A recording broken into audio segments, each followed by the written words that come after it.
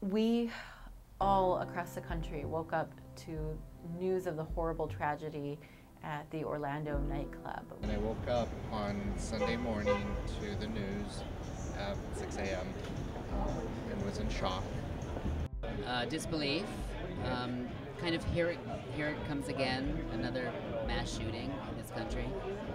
We had to struggle with some difficult questions in the hours that followed.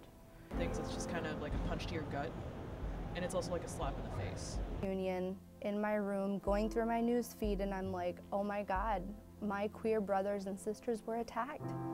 And as every Muslim does, I held my breath and my blood pressure just shot up, just praying, okay, please don't be a Muslim name, please don't be a Muslim name. But unfortunately it was.